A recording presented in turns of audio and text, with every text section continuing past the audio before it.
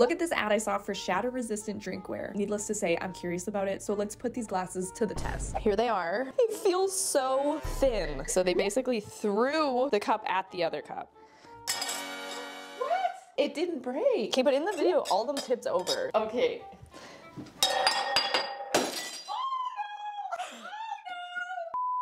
I think I have to drop one like this.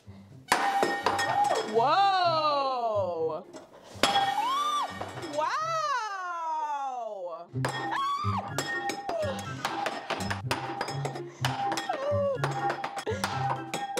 How much can one glass take? Right? Mom? Yes?